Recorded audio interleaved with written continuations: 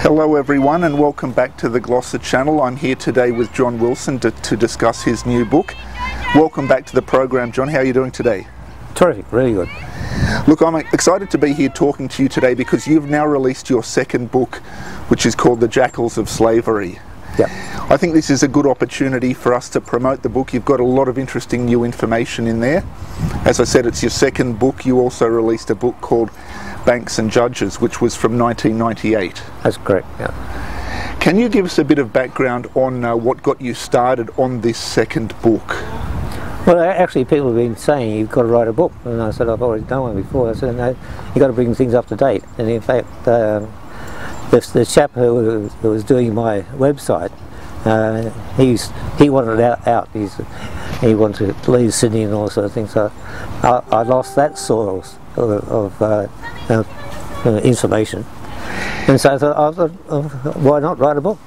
I know you did have a website, so that's actually shut down now because the webmaster has moved on? Yeah, I'm incompetent as far as that sort of stuff. So yeah, as soon as Terry left, I thought, oh, I kept paying it annual stuff for a couple of years, and I said, oh, it's no use anymore. And people say, well, write a book. And I said, okay, I'll do a book. But the book could have been monstrous. And I thought, well, yeah, this is not going to attract anybody to pick it up and read it. So I've tried to keep it as minimal as possible, but still get the vital information through. Because that's what it's all about. It's all about educating. And I often quote Thomas Jefferson. He said that if people don't know how to govern themselves, then educate them. So I'm trying to be an educator. Well, I noticed that the book's actually a very convenient length. It's 193 pages, plus you've got a synopsis and a preamble. The book could have actually been a lot longer than that, couldn't it? Oh, it could have filled a library, but it's all repetitious. Once you get the core values established and get the rule of law in place, everything else follows. But unless you've got those foundations, you've got no civilization, you've got no freedom. You are slaves. And the smart blokes, they think, oh, we'll take advantage of this, and I call them the jackals.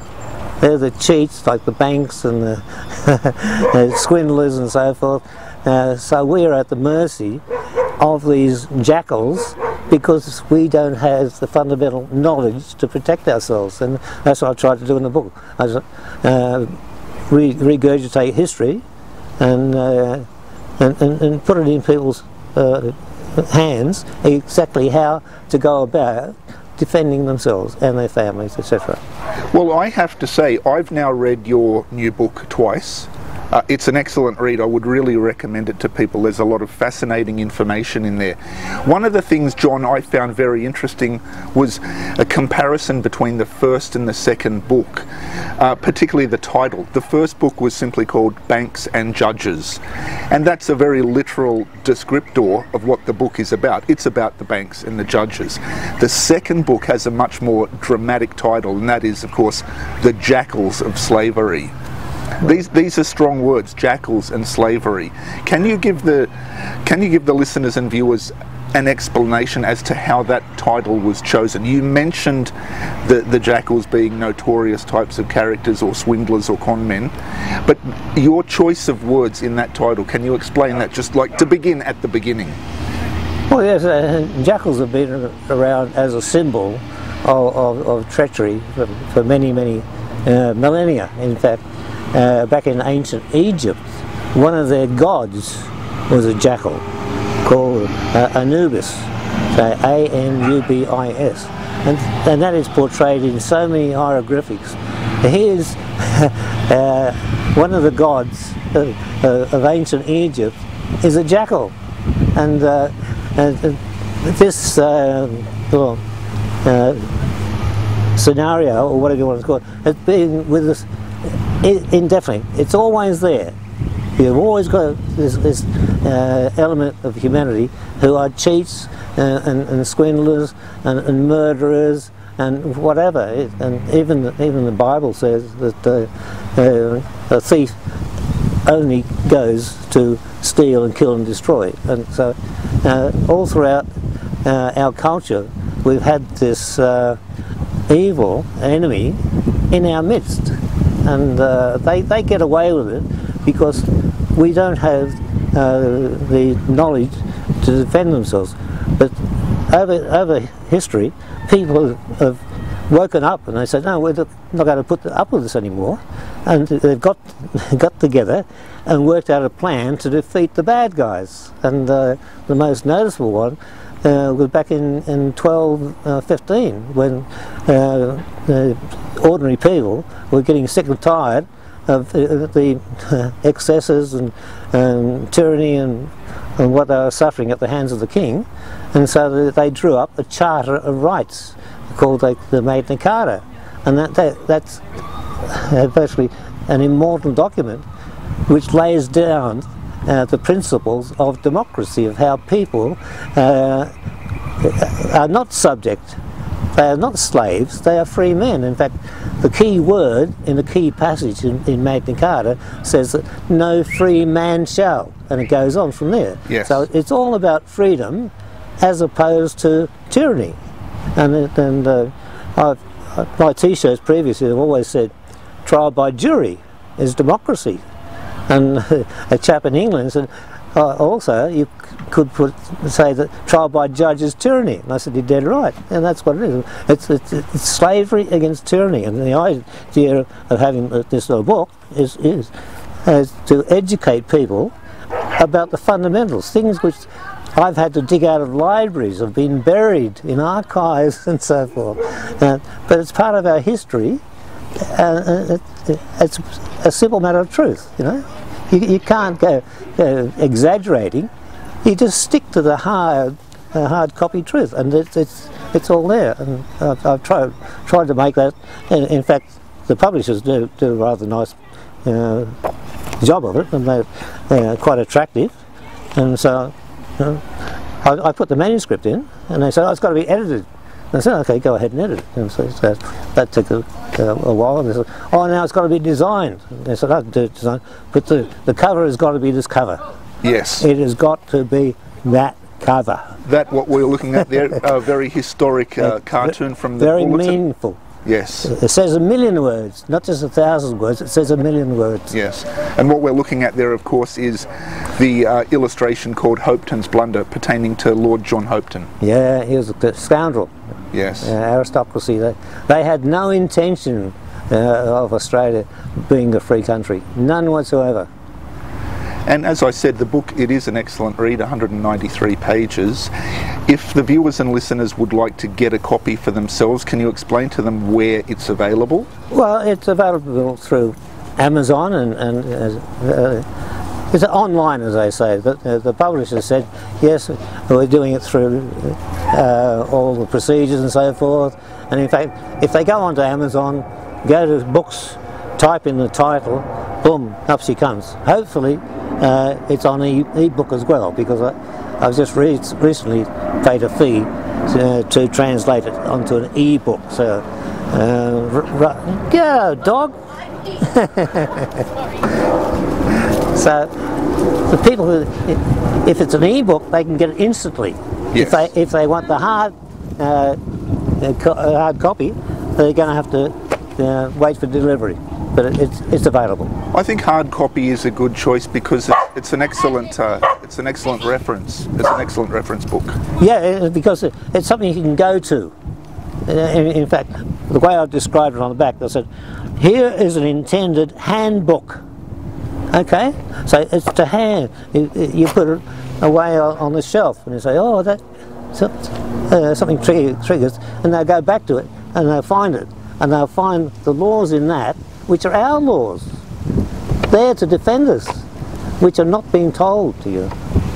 I think you're right. I think a lot of deception does take place, a lot of trickery in the legal system, although of course that's nothing new, but we are not always misled, but things are suppressed from us. They don't want us to be educated or knowledgeable on these topics. No, you could quote the Bible about woe to you lawyers and so forth, and you can quote the Bill of Rights, the Bill of Rights puts it very, very nicely. It says that evil, that's the word in the law, evil counsellors, judges and ministers endeavouring to subvert and extirpate the laws and liberties of the people.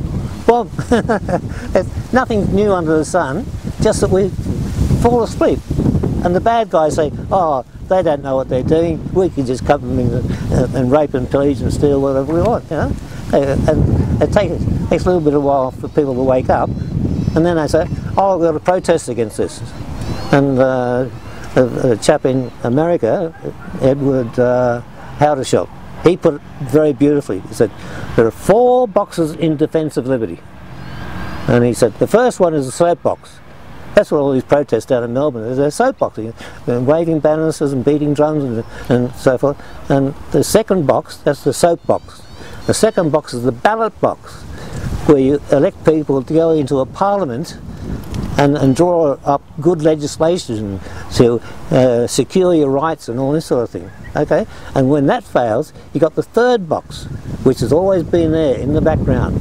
And this is what people have got to understand and use. They've got to use the jury box, because that's where democracy is exercised. That's where people, they get together and they analyse not just the facts and the law, but also the justice of the law.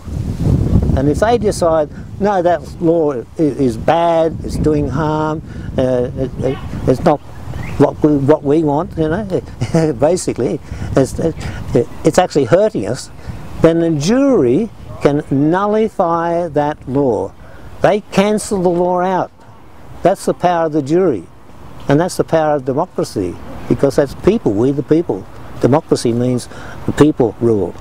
And they rule either indirectly by representatives who are supposed to do the right thing, or if that fails, they resort to the third box, which is the jury box, and say, okay, we're taking over, we're going to govern them. We govern from the courts. And that's what I say in the book. One chapter there says, courts are government. Parliament is not government. Parliament is a debating house from representatives of various communities who mull over a situation and draft a bill, an act of Parliament to make something happen. Okay, and that's, but they do not govern the people. And that's what there are 2 forms of law. One law is common law, and the other one is statute law. Now look at the words. Common means of the people, by the people, for the people. Common law is democracy. And then you have statute law, statute, okay, which is the law of the state, by the state, for the state. Okay. And fair enough, they can manage the affairs of the state, but they can't control or dominate the people, because the people are above that. Common law overrules statute law. But you tell that to a lawyer, oh no, statute law overrules common law. And I say, not in a democracy. And then they shut up. Because it's a matter of who is sovereign, you know? And the word sovereign is very important. Sovereign means the ultimate authority to make and impose laws. So what you go along to a lawyer or a judge and they say, oh, Parliament's got sovereignty. I said, no they haven't, not in a democracy. Okay, this is a democracy where the people, in the past, some good judges were saying, oh, sovereignty lies with the people, and they're dead right. But you talk to them today, they say, no, the Parliament, you've got to obey the laws that come out of Parliament. And this is the situation we're in at the moment. We're losing our freedoms because these bad laws, these bad legislation that comes out of these houses of debate, are being forced on us. But we're supposed to have protection from the sheriffs, but poor dumb sheriffs, they don't know what they're doing. So we've got to educate. It's all about education.